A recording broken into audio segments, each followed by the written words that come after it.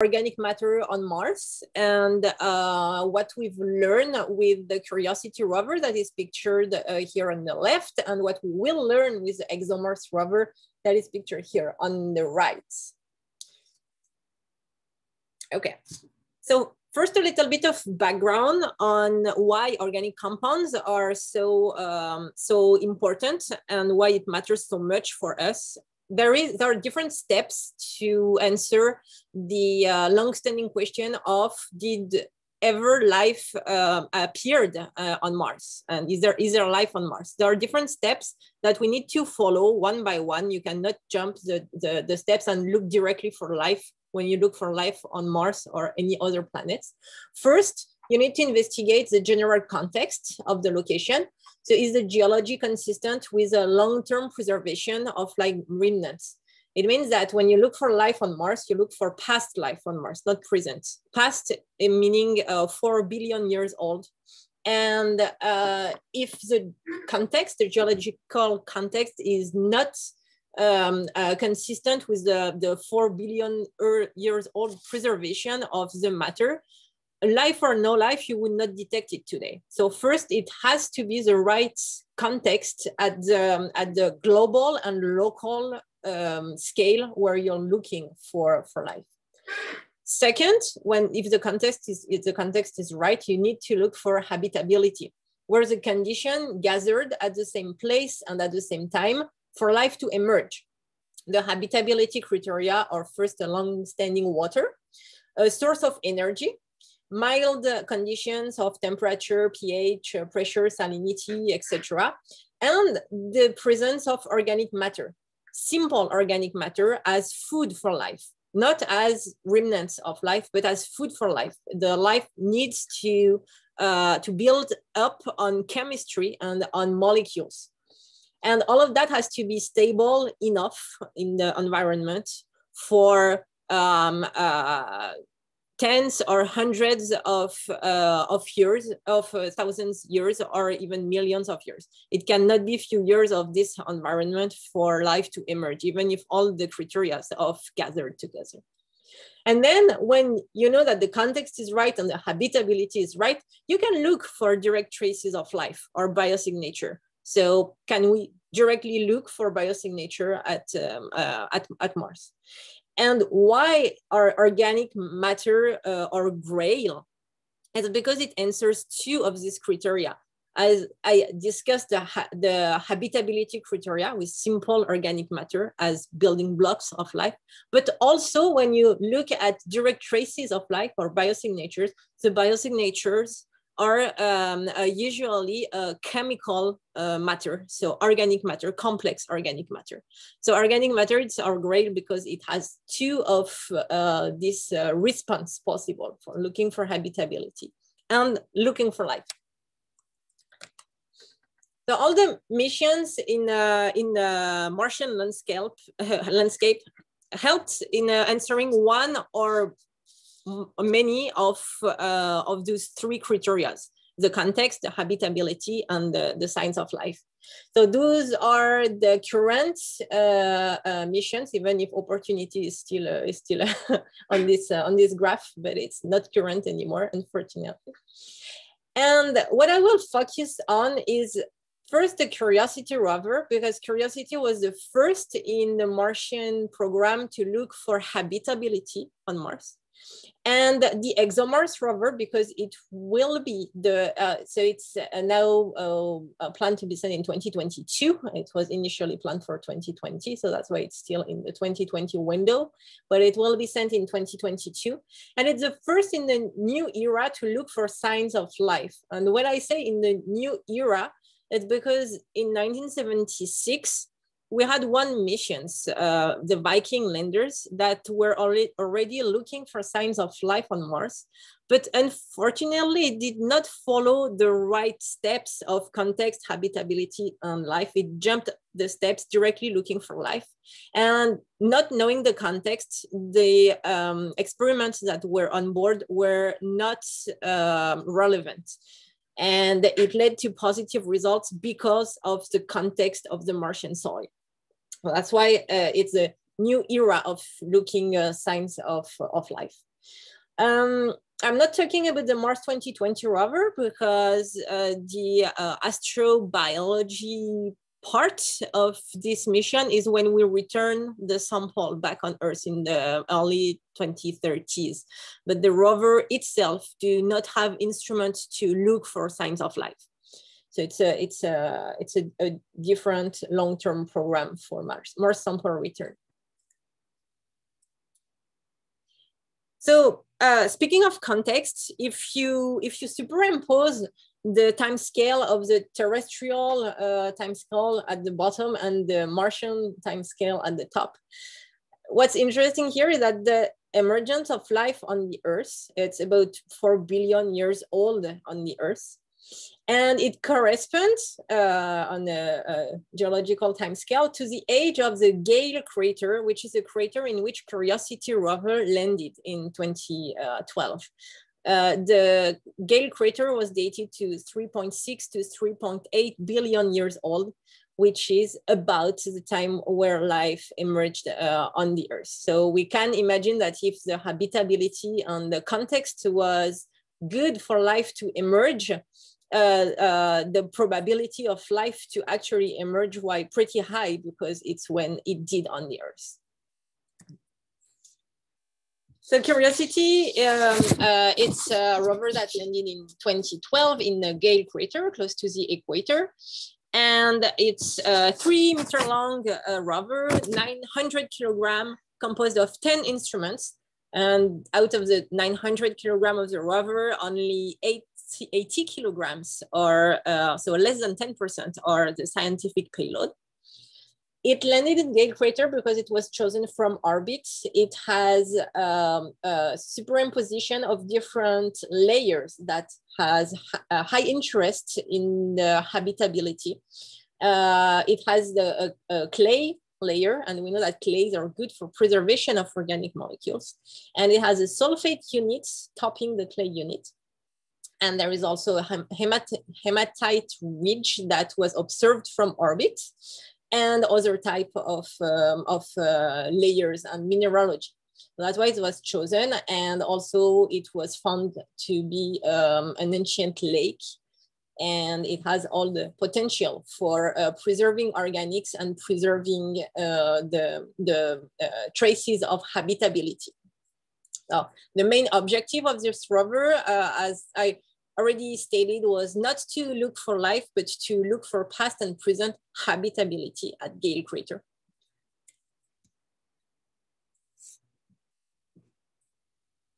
So one of the 10 instruments of Curiosity is the SAM instrument, the Sample Analysis at Mars. It's only 1 out of 10 instruments, but it's half of the scientific payload. It's the most complex instrument that has been sent to Mars. And it's a suite of different subunits. There are 3 subunits in the SAM instrument. The size of SAM is about a big microwave size, and it's 40 kilograms. It's situated in the belly of the rover, and it can receive the sample, the solid sample that are drilled or scooped from the soil and rocks on Mars into the funnels that are at the top. And the 3 subunits can be used either separately or together, coupled together. The 3 subunits are a gas chromatograph, or GC, composed of 6 different columns to separate individual compounds from a mixture of different molecules. There is, oops, sorry, need to do that. A mass spectrometer, or MS, that will identify the molecules from their mass. It can be used either on its own or coupled to the GC. And there is also the TLS, the tunable laser spectrometer, that can look for isotopes of molecules, and particularly methane. So the 2 modes that I'm going to talk more about is the direct MS analysis, what we call EGA for evolved gas analysis. There is a diagram in the next slides to explain how it works, and also the coupling between the GC and the MS, which is a GC-MS analysis for separating the compounds and identifying them by the MS. But first, just a little bit about just one slide about the TLS, because the TLS, as I said, was also specified to look at the atmosphere and the methane. And methane, composed of 1 carbon and 4 hydrogen, is a simple organic molecule. Organic molecules are molecules composed of carbon and hydrogen. So methane is the simplest of all. It's considered by some chemists not to be an organic molecule because it's so simple, but literally speaking, it is. So a little slide about the methane diary that we have with the TLS instrument. There are 2 interesting findings that were done with the methane. The first one is that there is a background of methane at about 0.7 ppb parts per billion in volume on Mars. And at some locations, and particularly about midway through our route, so in yellow, it's the route that we have followed. About midway through our route here, we observed a spike of methane up to 7 ppb. So 10 times the background, and it's totally unexplained. We've looked for many potential correlation with the rover location, the season, the dust opacity, the pressure, the direction of the wind, or to try to understand why there is a spike, and none of this correlation could be done. So the spike is totally unexplained. But there is a spike of methane. So this was presented in a paper by Chris Webster in 2015. And 3 years later, in 2018, Chris reported in another paper a background, a background of methane that is varying with seasons. So there is this wavy pattern, and again, it's unexplained. And that's the 2 methane findings that were done by Curiosity: the spike and the seasonal background of seasonal variation of the methane. The methane is very interesting because on the Earth, it's mostly made by life. But on Mars, obviously, it's not the priority hypothesis, and the origin of the methane is more likely to be from mineralogical processes. So back to our GC and MS and direct MS analysis. So how does SAM work? We have cups in which we can fill 1 to 3 portions of sample. 1 portion is 50 milligrams, so we can load either 50 to 150 milligram of sample in an oven. And this oven is heated from ambient to about 900 degrees with the rate of 35 degrees per minute. While we are heating the sample, helium goes through and is pushing what the molecules that are evolving from the sample directly to the MS. So that's a direct EGA mode, or evolved gas analysis, which is more a mode to analyze the mineralogical context of the sample, which means that we analyze in MS the masses that are evolved along the heating rate of the sample. So if you have sulfate, you know that sulfate decomposed around 600 degrees into SO2, and around 6 degrees, you will observe an SO2 peak in the QMS at mass 64. So that's more mineralogical. And the second mode that is complementary is the GCMS mode. And no, sorry, I was using my mouse on the wrong window. And the GCMS mode is, so it's, you're heating the sample up to 900 degrees, but this time the sample, the evolved gas are diverted into the hydrocarbon trap.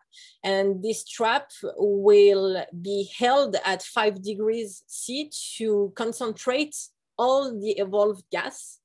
And when the heating of the sample is over, we hit the hydrocarbon trap to perform a flash injection, a punctual injection into the GCMS, because the GC needs to receive all the molecules at once. It cannot receive the molecules along the 25 minutes during the heating of the sample. It has to be a flash injection so that the molecules are separated along the way, and then they're released one by one at the end of the gas chromatograph to be analyzed and identified in the QMS, in the mass spectrometer.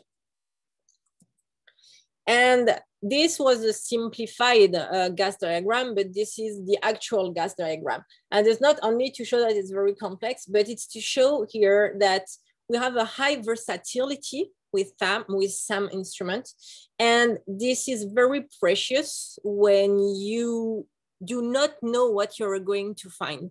And thanks to the high versatility of SAM, we were able to adapt from run to run our experiments and to make discoveries that we would not be able to do if we had a very fixed instrument with one type of experiment only. So here we analyze and we are creating new experiments after 8 years on Mars. We make experiments that were absolutely not that SAM was not made for that, and we are able to crank up the temperatures, to invert some pass flow, to preheat a sample, and the high versatility allows us to really play with the SAM instrument, and it's very key in exploration of Mars. I have just a short video. It's less than a minute to show what with better images what I just showed. Let me know if it goes well.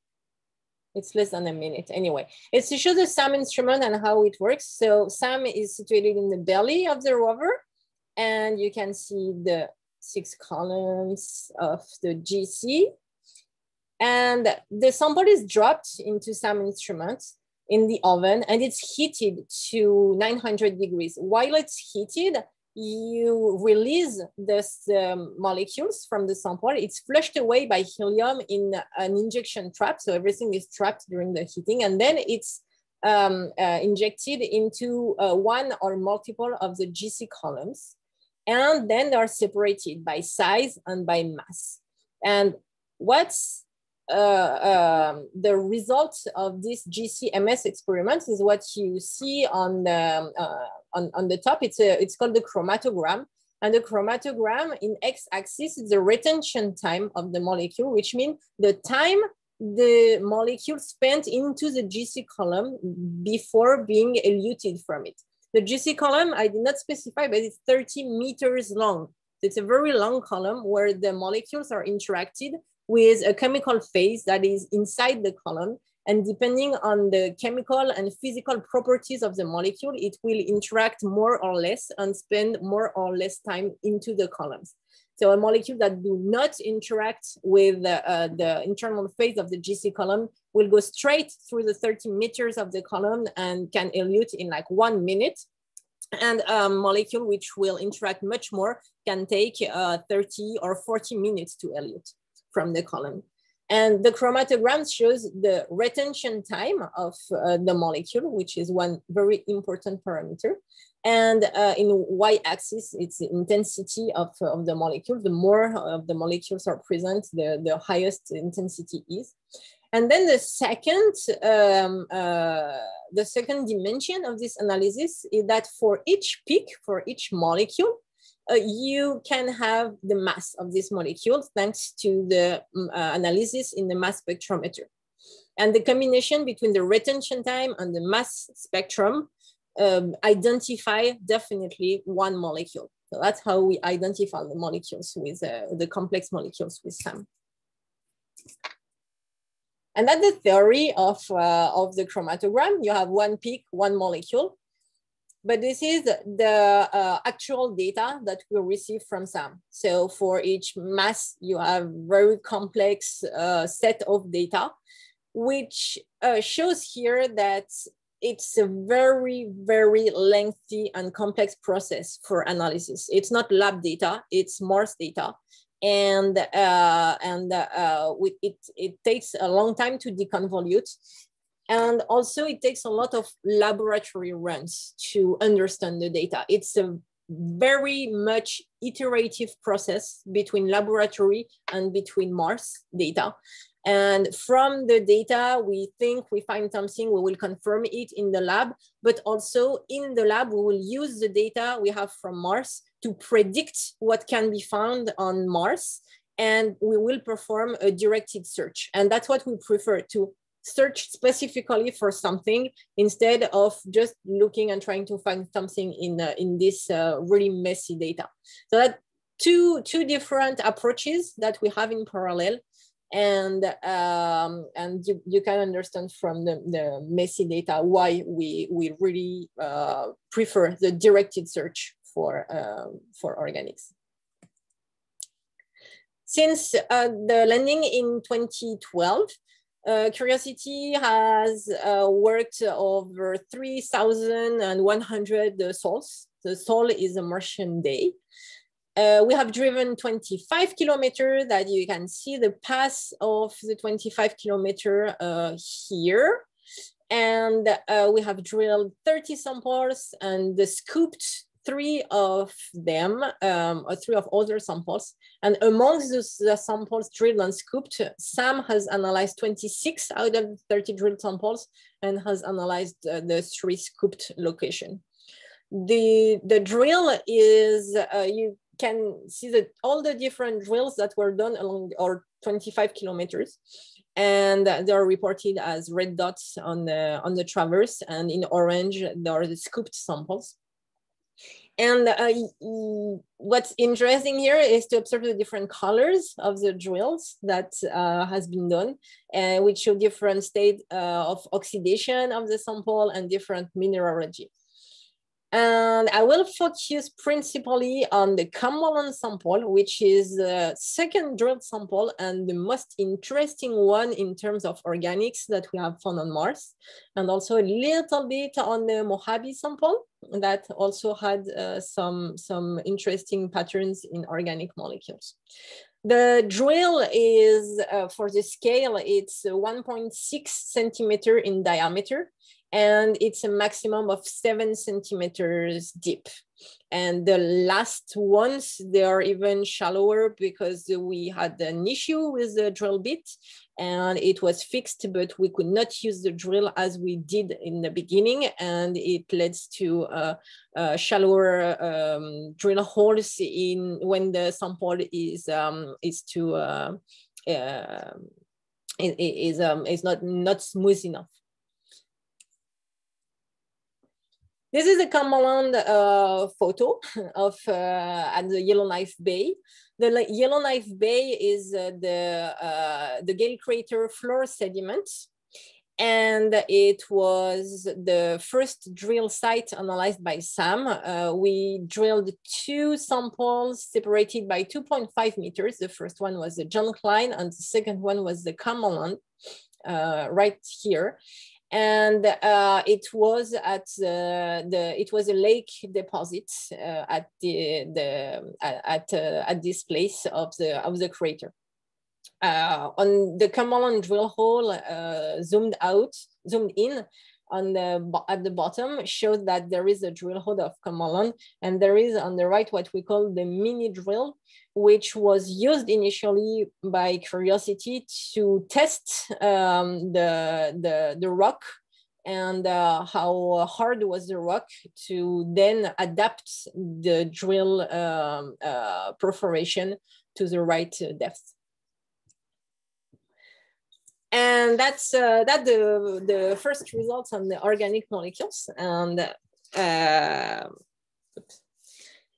so on this slide, there are so many things to say. So first detection of organic molecules on Mars. The chlorobenzene was detected at Cumberland up to 300 parts per billion, so ppb in the weight. And the top chromatogram is a sample. The bottom chromatogram is the blank, where we did the exact same experiment with no sample. to show that that's not a contamination that we had from the instrument. But then it's not only that. The chlorohydrocarbons that were detected at Cumberland, they're composed of chlorine in green and carbon in gray. But they're likely not present as Dutch in the sample. They're likely made out from oxychlorine present in the sample, and that is widespread on Mars, and a precursor of carbon-containing molecules. And the combination of chlorine and carbon, both Martian, make those chlorohydrocarbons on SAM. So we were asking what are the potential precursors, the carbon-containing precursor that were not chlorinated, and that in presence of perchlorate would make chlorobenzene. There were some lab experiments that were done with benzene, toluene, and phthalic acid, benzoic acid, and malitic acid, mixed all together independently with perchlorates. And the result is that you need a functionalized aromatic to make some chlorobenzene. So benzene and toluene in presence of perchlorate in some condition would not make chlorobenzene, but phthalic acid or benzoic acid or phenol will make chlorobenzene. But actually it would make chlorobenzene. And when we presented that initially, saying that we expect phthalic acid or benzoic acid to be the precursor of the chlorobenzene we observed on SAM, people ask, okay, but when you perform that in the lab, you see chlorobenzene, but you also see dichlorobenzene. Why don't you see dichlorobenzene on SAM? And that was a very good question. And we looked specifically for dichlorobenzene because we like the directed search. So we performed lab experiments in the lab to understand what was the retention time of dichlorobenzene. And we looked specifically for at this retention time or on our SAM data. And before showing that we did actually find dichlorobenzene, let me talk to you about the timeline. The Cumberland drill was in May 2013, and the publication of this chlorobenzene and chlorohydrocarbons was published in February 2015. It took 2 years not to identify the chlorobenzene, but to prove that and to bring evidence that the carbon from this molecule was not from our internal background. It was really a pain to show that the carbon was not coming from our internal background, because we do have a leak of a solvent that we brought with us for performing wet chemistry that contain carbon. And so we wanted to make sure that this carbon from the wet chemistry solvent was not the origin of the chlorobenzene and other chlorohydrocarbon that we detected on Mars. So back to our dichlorobenzene, we looked specifically for it, and yeah, we found it, and it's an image on the right, and we found dichlorobenzene at the right retention time, but we also found 2 isomers of the dichlorobenzene. And this was published in 2020. So you remember that Cumberland was drilled in 2013. So 7 years after the drill, we were able to identify the dichlorobenzene. And this time it was the identification which took time, not the disprove of internal contamination. And at the bottom here on the chromatogram, you see a lab chromatogram. And to find out the retention time of the chlorobenzene and dichlorobenzene, because to look for something very, very tiny, you need to know exactly where to look in your data. There is a slight difference in the retention time of SAM and laboratory, because it's hard to get the same inlet pressure. And we know that there is this difference in retention time. Okay, a little parenthesis now, because you remember that I said in 1976, Viking landers were sent to Mars to look for life, and there were organic molecules analyses. Two molecules were analyzed, were found at this time. It was chloromethane and dichloromethane, but unfortunately the Viking lander was cleaned with dichloromethane. So it was assumed that the chloromethane and dichloromethane found on Viking GCMS was due to the cleaning solvent that was used on the lander. But what we did here, talking about directed search, we said, okay, well, we had chlorohydrocarbons detected on Viking in 1976. Let's see if we can find the chlorobenzene that Sam has detected on the Viking lander. So first, the hard part of and the longer part of this work was to find the files of, there were no PDS at that time to store all the data for people to look at. And once the files were found, the other hard part was to decipher what they meant. It was some kind of binary files with absolutely no means and no way to translate that to MS. So it took a long time to be able to reach the GCMS data. And it was found from this data from 1976 in 2018 that dichlorobenzene was actually chlorobenzene was actually present in the Viking data, and it was hidden for 50 years in the data. You can see the mass 112 and 114 at the about right ratio that you would expect from the chlorine isotopes. And on the right, that the database from the MS of the chlorobenzene with 112 and 114 with the 114 at about 1/3 of the 112. The chlorobenzene was identified in Viking.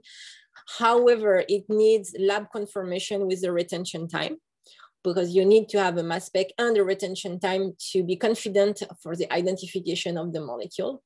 And second, it's not because there is chlorobenzene on Viking that it means there is organic molecule at the Viking landing site, because the carbon and the chlorine may be a contamination. So it needs some more investigation to try to understand if it's from Mars or if it's from contamination. Okay, chlorobenzene.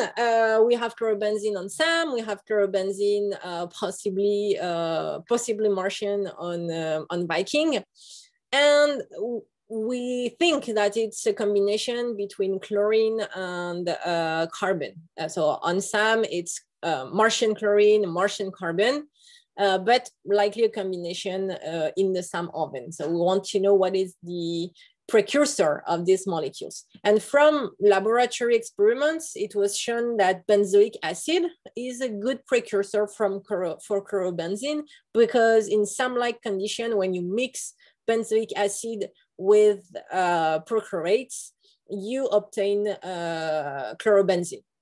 We wanted to make sure and to make an experiment that was the closest possible to what happened in our SAM ovens. And we made from the Mars Camelon sample a laboratory Camelon sample that is a Camelon analog. How did we perform that? We used the analysis from the CHEMIN, the chemical and chemistry and mineralogy instruments on Curiosity, that deciphered the mineralogical composition of a Camelon sample. And from this mineralogical composition of CHEMIN, we made our own in the laboratory, the Camelon analog.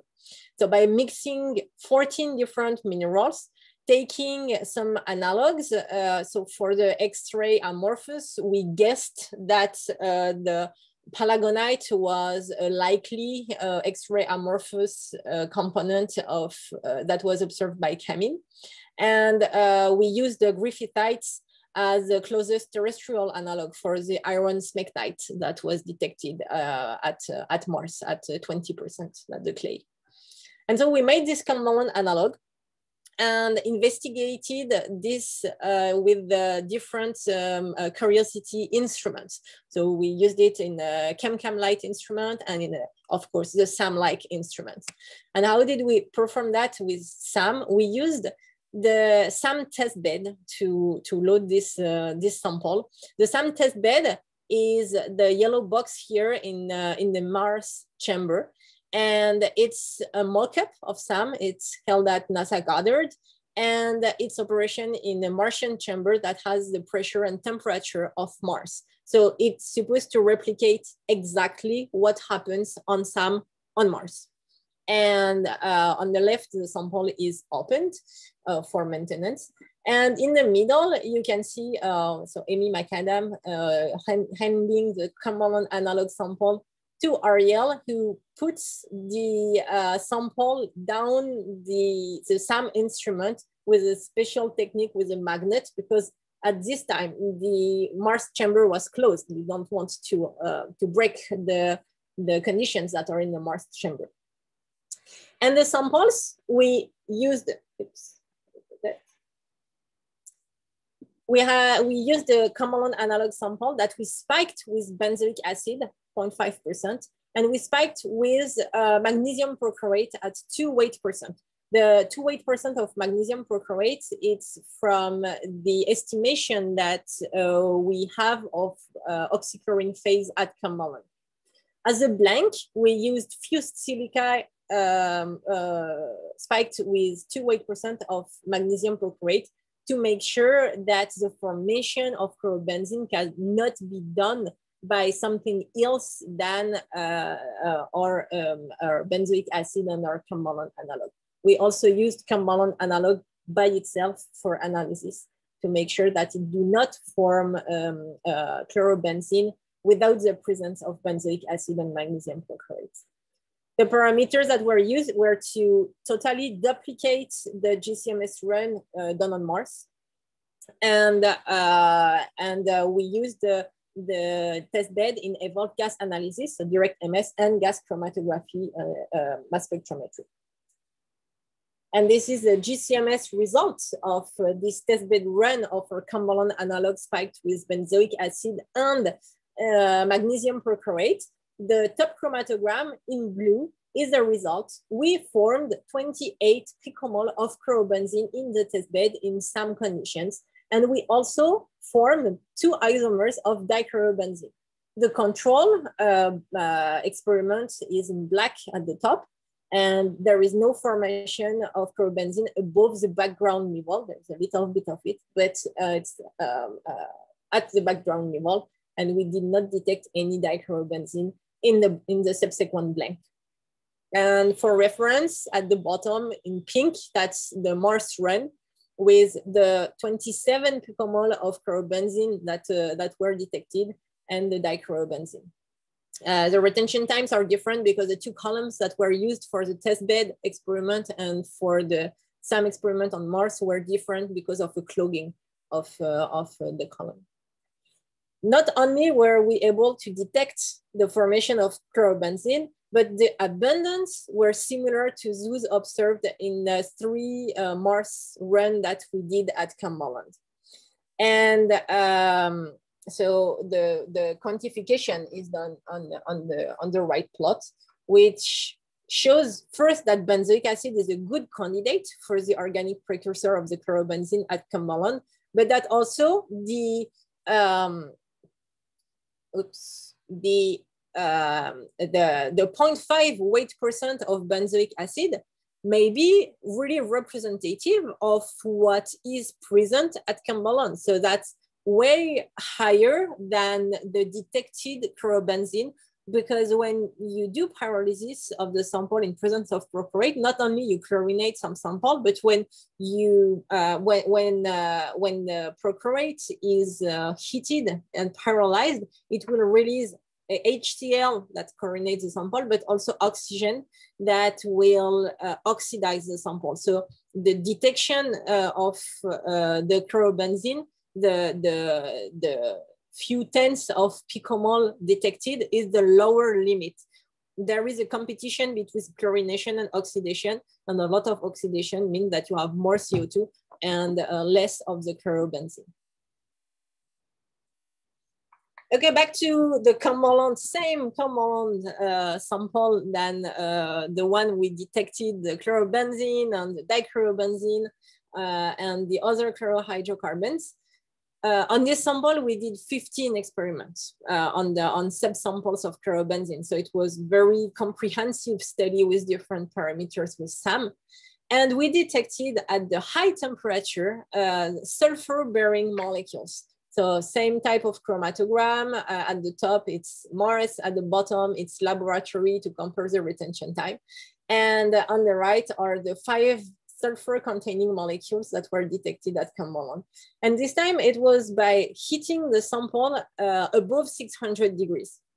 And that's interesting because above 600 degrees, you have no more oxychlorine because all of the oxychlorine has been already degraded at lower temperature.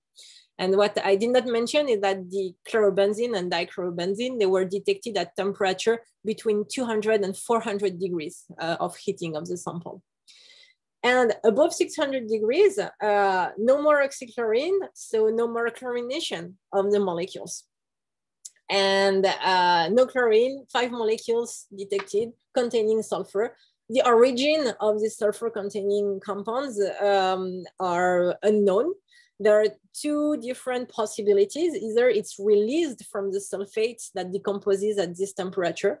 And when it's released, it's either released already sulfurized, or it can be sulfurized from precursors, carbon-containing molecules, and inorganic sulfur-containing molecules, such as SO2 and H2S that are released from the sulfate decomposition.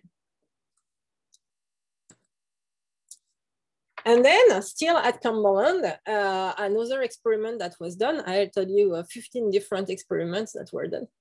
And this time is what we call the opportunistic derivatization. So I will not go into the detail of that. It's a wet chemistry experiment. We have a wet chemistry solvent in SAM, and one or more of them is leaking, and we observe this solvent in our runs. It was decided to perform an opportunistic derivatization without puncturing one of the caps that contained the solvent. We wanted to use the solvent as a leak to still perform derivatization. And for that, it was a 2-step experiment. I told you about the versatility of SAM, and this was totally not planned initially.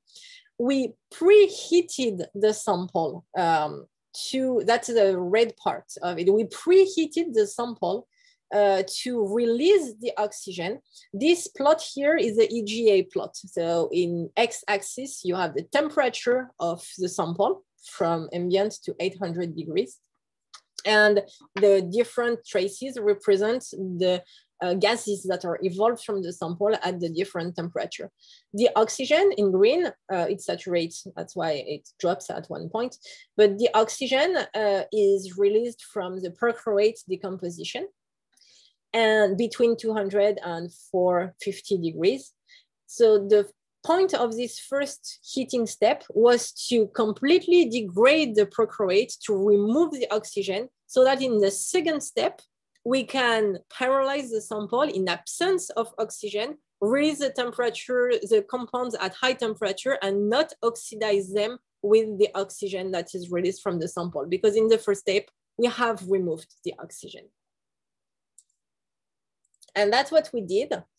And so let me not talk about that one. And the result of the second step of the opportunistic derivatization run was the detection of long chain hydrocarbons in SAM. And in yellow, you can see the Mars run with reconstructed chromatograms with the mass 57, which is specific for hydrocarbons.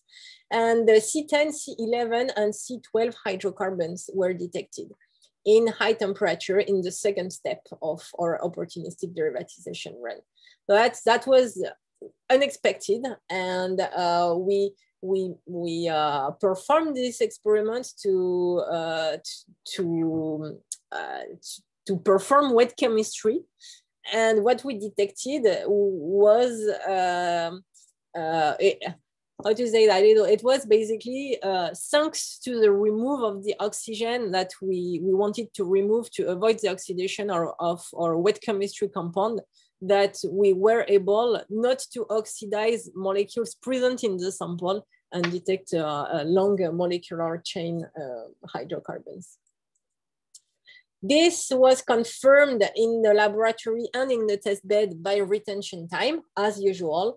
And it was also confirmed by the mass spectrum, and the comparison of the mass spectrum in blue of the library of the NIST library for mass spectrum, and in orange, the SAM mass spectrum of the decane, confirms that it's actually this compound that combined to the retention time of the compounds. It confirms that it's actually decane, undecane, and the decane that were detected on Mars. And the origin of the decane is unknown, as usual, because origin are harder to understand on Mars. And laboratory experiments showed that in presence of a clay and of carboxylic acid, when you heat the sample in SAM-like conditions, you decarboxylate carboxylic acids to form alkanes and CO2. It was shown in this example with phthalic acid, which is an aromatic and not an aliphatic as the endocannonic acid. But the decarboxylation of phthalic acid into benzoic acid at high temperature and into benzene, so double decarboxylation at 560 degrees, shows that we do decarboxylate at really high temperature carboxylic acid to form the alkane corresponding, the N-1 alkane. And that's one hypothesis for the presence of decane, that it was present as carboxylic acid in the sample and released at high temperature up to 700 degrees in during the sulfate, the iron sulfate decomposition of our sample.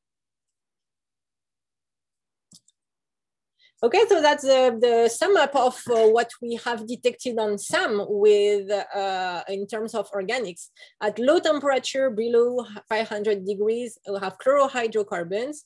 At high temperature, above 500 degrees, there are sulfur-containing compounds and long-chain hydrocarbons. So that's a variety of different molecules at different temperatures of evolution, which shows that there are different origins of these molecules. And if we just look at the conclusion of that one, but it's the EGA mode of SAM, and there is a lot of release of CO2 that is unexplained. So each peak that we see on the right plot, the different samples on Mars, and each peak, it's the CO2 peak. And it's a different temperature, different abundance, etc. But if all the CO2 comes from organic carbon, it means that we have ppm of organic matter on Mars. So that's the CO2. We cannot say CO2 comes from organic matter on Mars. We can only say if CO2 comes from organic carbon, it means that. We do not know the origin of the CO2. It's not the carbonate when you look at the temperature of decomposition. And it's unexplained by the background that we have on SAM. So that's in line with the lab experiments with the Cumberland analog, which showed that we may have much more quantity of organics in the Cumberland sample that we think from the quantities that we have in fine after the pyrolysis. Why Cumberland is that interesting? Basically, in Cumberland, we have detected almost all the organic molecules that we have detected on Mars with Curiosity. And it's interesting because at Cumberland, we have 20% of clays. And clays, they have high surface area. The interlayer are charged negatively to absorb the organics, and the cation associated with the water in the interlayer will retard the water flow and concentrate organics. The clays, they are known to be ideal candidates for accumulating and preserving organics over geological times. That's the context. And also, Cumberland was measured to have a very low exposure time. And although the sample is almost 4 billion years old, it was exposed to radiation for only 80 million years. So it was buried and then re-exposed only 80 million years ago, which helps in preserving the samples, the organics. So Gale crater, it was habitable. It had liquid water, energy source, temperature, organic matter. That was the aim of Curiosity. It fulfilled its aim of determining Gale crater as being habitable. Cumberland, it's really an ideal type of sample. If we would want to bring a sample back from Mars, I would totally go back to Cumberland and bring it back because it has simple primordial molecules. It has also complex molecules that are yet unidentified with derivatization, but detected. It has interesting sulfur isotope, it has nitrates, it's freshly exposed, and it has an optimal mineralogy with 20% of smectite. So because we know that from chemistry to biology, we can observe a complexification of the molecules. We have detected the simple molecules at Gale crater. Now let's look for prebiotic or biomolecules with other missions, right? Because Curiosity is not meant to detect those type of molecules. It was meant to detect simple molecules, and it did. Okay, I see that it's time. Just want to finish on Curiosity with the future steps. And the future steps is that we are now at the clay sulfate transition. You can see in yellow, it's our path, the Curiosity traverse, the 25 kilometers. And now we're reaching the clay sulfate transitions. Clays are very good for preservation of organics. We're reaching the sulfates really, really soon. And sulfates are also known to be very good for preserving molecules if the molecules were if the sulfate did precipitate within the right conditions, with the right pH conditions, it preserves very easily the organic molecules. And on the right image, we are now at the Nontron.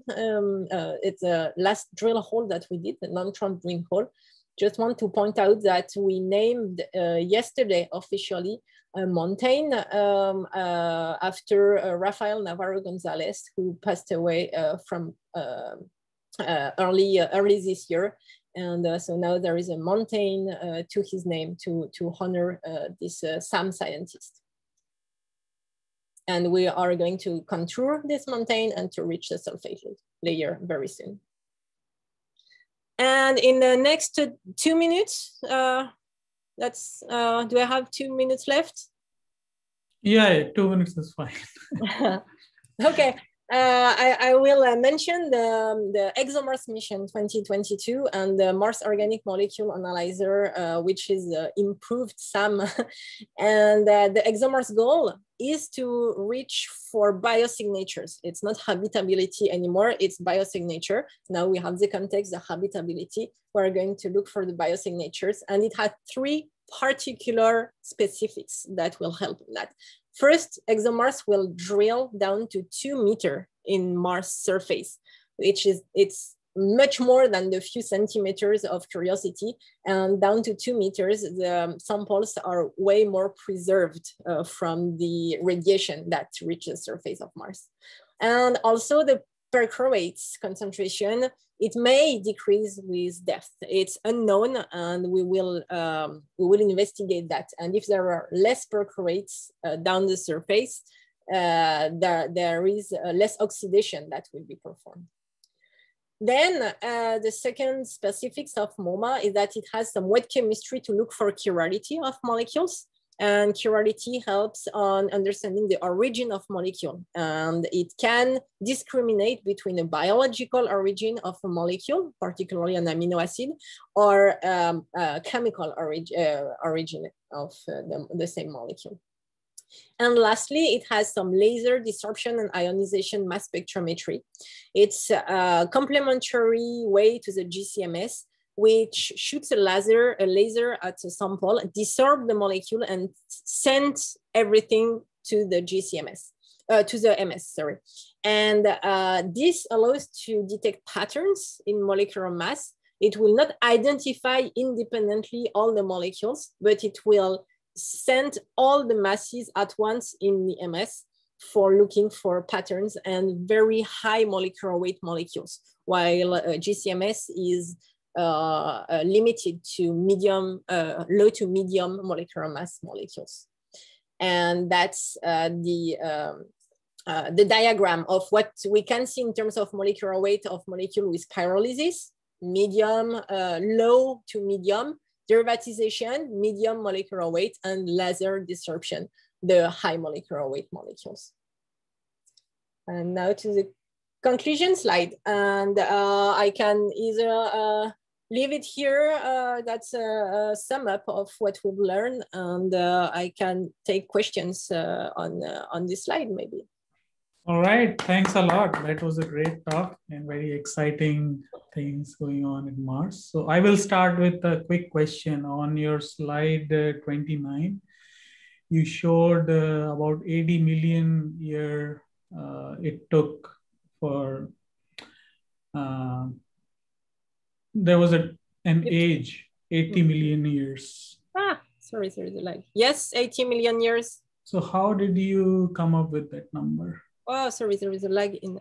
That's by measuring isotopes, and I can refer to the Ken Farley paper, and it's a measure of different isotopes. I think there are two different ratios of isotopes. I think there is a helium-3. I have to double check which one, but it's isotopic measurements. Okay, I'll check this paper out. Thanks. Yeah. I just want to make the remark, I really enjoyed the talk. I'm surprised how much is known about Mars and how much lab work is required to get at even one simple fact, and how one has to be very rigorous about all these things. This is all new to me. But I want to ask something very simple. How much contamination of Mars has already occurred through all these instruments that have been launched? And I wonder if the Gale crater was chosen with some a priori knowledge, or was it just an accident? So for the contamination, there are two answers. There is first the contamination that we bring from Earth. And for that, we limit the contamination. Basically, the biological contamination, there is none because we have to answer to planetary protection rules. Yeah. And then there is the chemistry contamination. And we try to limit it, but it can happen that there is some contamination or background that was unexpected. It's the case on SAM where we have a leak of our wet chemistry solvent. Yeah. Fortunately, we know the isotopic composition of it. And from lab runs, we know how it reacts with the different Martian compounds, and particularly the perchlorates. And from the lab runs, we are able to discriminate between the contamination and the indigenous to Mars. And then there is also the cross-contamination between samples. And that is a huge hurdle.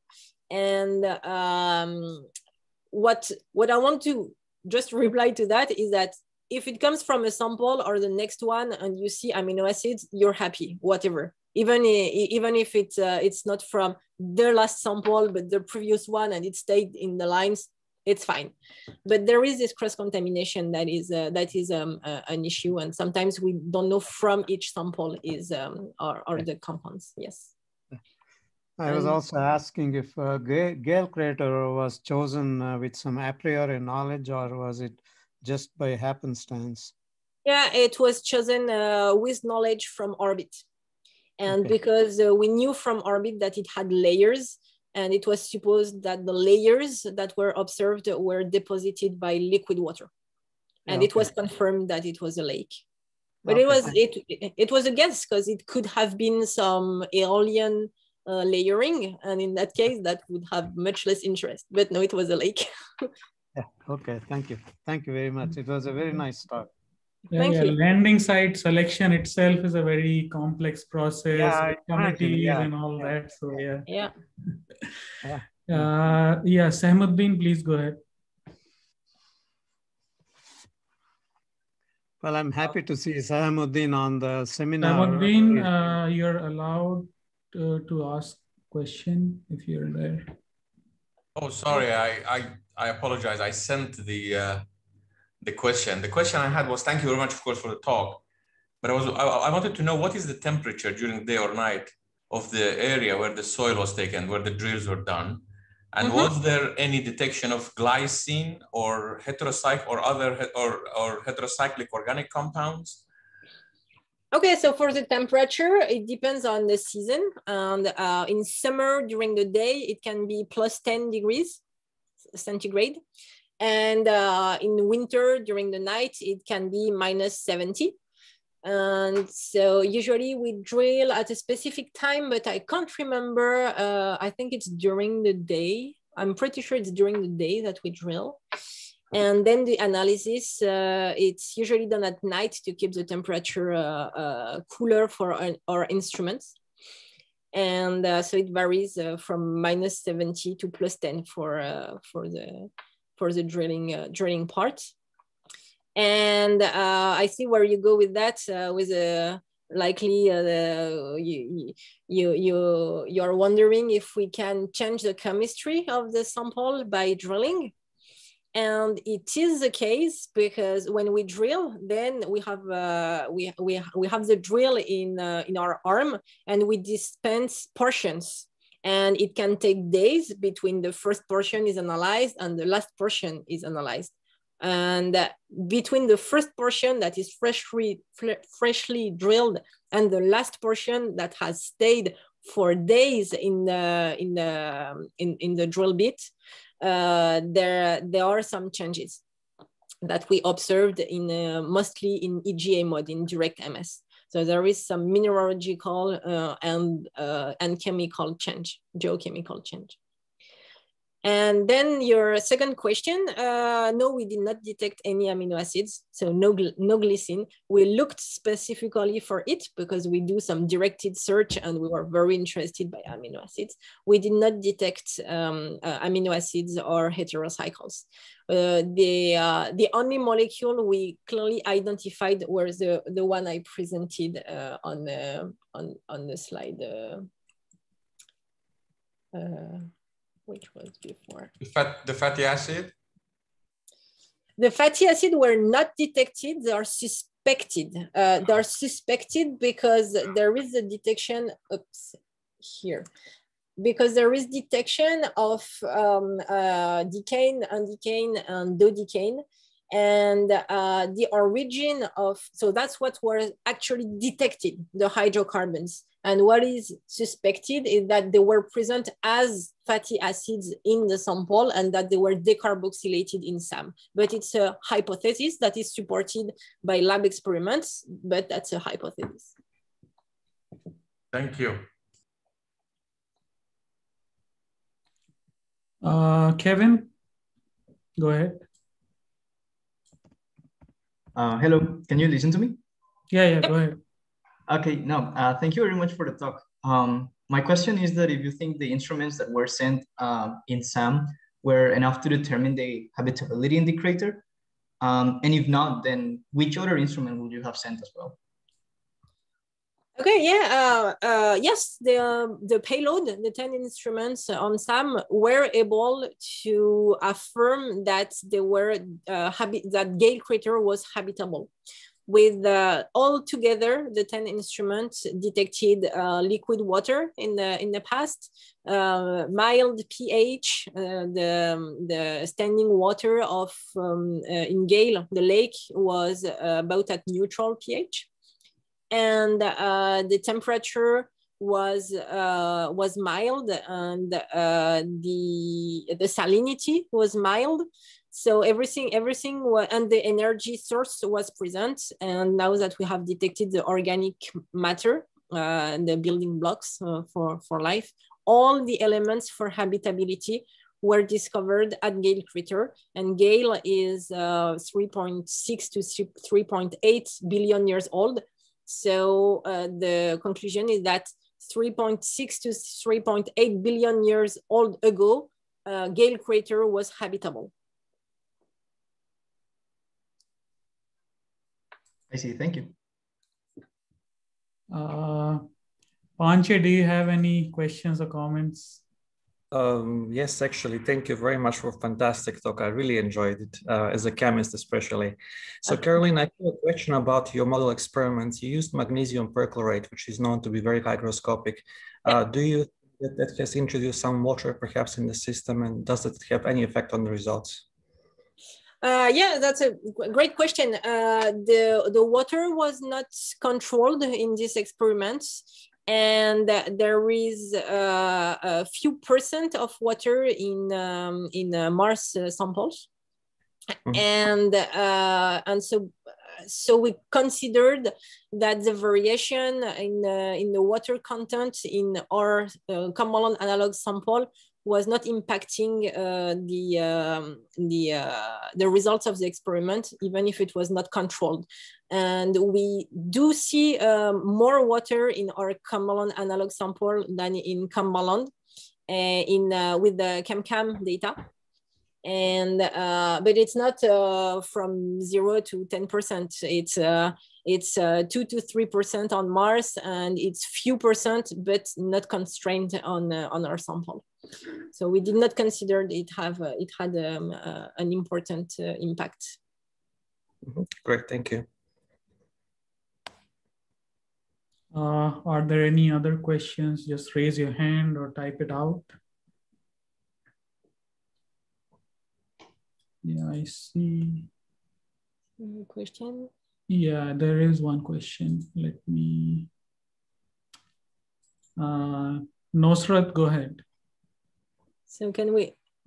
Hello, and thank you for the talk. Hello, Dimitri, everyone. I want to know about the value of the habitability, how we define the absolute value, how we assign a number to the habitability by using the chemistry, organic molecules. This is my question. In other methods, we can obtain some numbers. Can you obtain a number by using organic molecules? Thank you. Not really. The numbers we can obtain is the quantification of organic molecules, but habitability is not only about organics. It's only one of the criteria for habitability. The others are liquid water and conditions of pH, salinity, etc., and energy. And it's more yes or no rather than a numbered habitability response. And what we can assess is the local habitability. It's not because Gale crater was habitable that 100 kilometers away, Mars was habitable. So it's local habitability. It's yes or no. There is no number on that. Thank you so much.